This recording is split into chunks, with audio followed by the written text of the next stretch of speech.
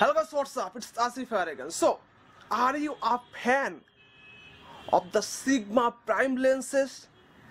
And do you really have a Sony full frame camera like the Sony A7 Mark III, A7C, A7S or the A7R Mark IV?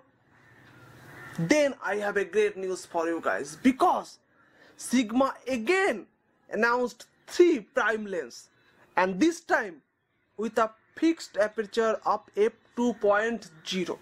Earlier we got the 16mm, 30mm and 56mm f1.4 lens, and those lenses are just great for portrait and low light street shot. But those lenses are a little bit expensive, not like the Leica Simulux 0.95 f lens. Not like that, they are way more cheaper than Sony G Master lens or the Kiral J6 lens or the Canon L lens, but they are significantly costlier.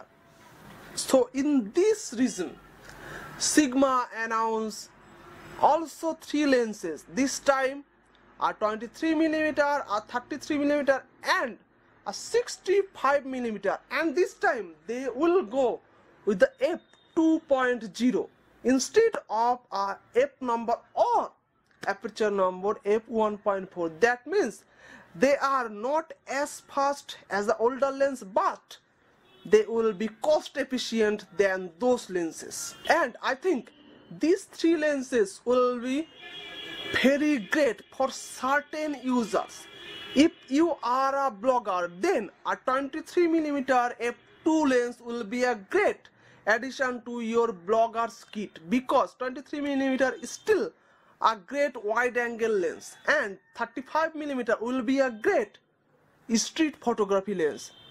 Most of the street photographers use that particular focal length, and with a f2 it will be just fast enough for street photography as well, and the 65mm lens will be a great lens for portrait photography.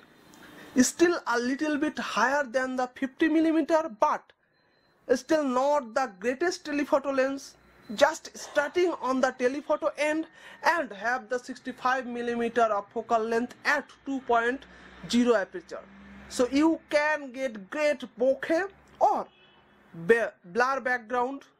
So that will be great lens for portrait users. At this moment I don't have the price point of these 3 lenses, but I can definitely show you some images of these particular 3 lenses, and you love those images. So see it by yourself.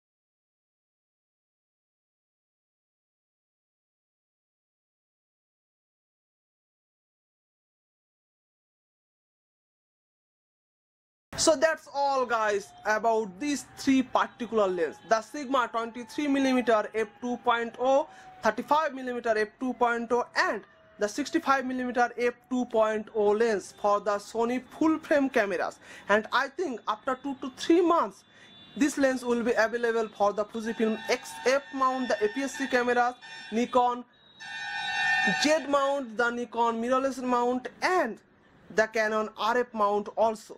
So that's all guys I have to say here in this particular video. So thank you for watching, and if you love this video, give it a thumbs up and subscribe this channel for more camera and photography related news. Goodbye guys, have a nice day.